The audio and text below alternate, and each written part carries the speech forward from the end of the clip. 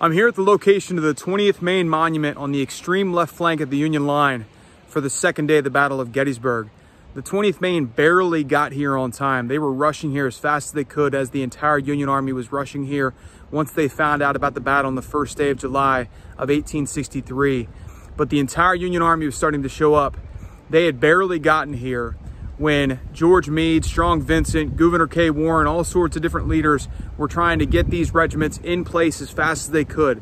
The Confederates attacked just about 4 o'clock on the second day on July 2nd, and James Longstreet had John Bell Hood attacking this area right here towards the far left side of the Union line. Joshua Lawrence Chamberlain is told by Strong Vincent that he is the extreme left and he cannot retreat under any circumstances. And so he had no choice but to try to fight it out right here. Now, what he faced was an attack by the 15th Alabama. And at first, the first attacks happened towards the front of the Little Round Top area. And then, as the Confederates could not take that rocky area, they started to come around and around and around until they finally struck this area where the 20th Maine was located. The 20th Maine fought the 15th Alabama, and their regiments were pretty well evenly matched.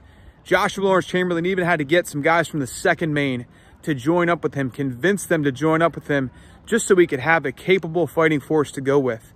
He had lost so many men from Fredericksburg and Chancellorsville.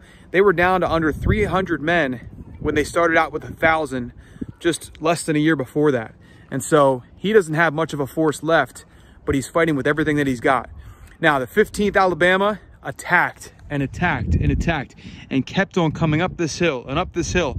And every single time they started swooping around to his left and tried to get around, tried to hit him and attack him from the rear. Joshua Lawrence Chamberlain actually did a different maneuver here. At this location of the marker, he created a right angle and he took his line back from there.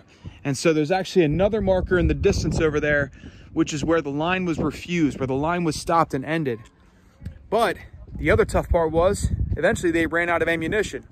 He had no choice in his mind, because he couldn't retreat, he had no choice but to bayonet charge down the hill at those Confederate forces as they were coming up. Lucky for him, they'd already fought for 3 hours. They were basically out of ammunition as well, and they were spent, they were tired, they didn't have much left. And so many of them just picked up and retreated and took off, and the 20th Maine held the field. But Joshua Lawrence Chamberlain, originally a professor from Bowdoin College in Maine, he did a fantastic job here, and he secured the extreme left of the Union line.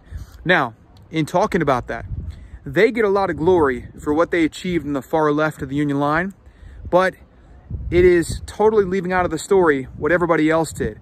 There are many New Yorkers up on that hill of Little Round Top. There are many other Pennsylvanians, many other men from New Jersey and other regiments throughout the entire Union that fought hard, and they secured different parts of the Union line. There's also another regiment you're going to learn about by the name of the 1st Minnesota. They were not on Little Round Top, but they're on Cemetery Ridge, and they barely had any regiment left, but yet they went and faced a force 5 times their size. But the battle on this second day of Gettysburg is filled with attack after attack after attack, and just desperate defense by the Union, where George Meade was placing troops there in the nick of time, and they barely held on. They barely saved the Union, and this is just one of them. So the 20th Maine, again, with this monument here on the far left of the Union line, they're just one story of so many stories on the second day of the Battle of Gettysburg, where the Union just barely held on to the United States of America as we knew it. If the Confederates could have broken through, the Union was going to end up retreating back into the distance, probably towards York County, and the Confederates would have won the battle and perhaps the entire Civil War. But the Union pulled through, and they just barely made it happen.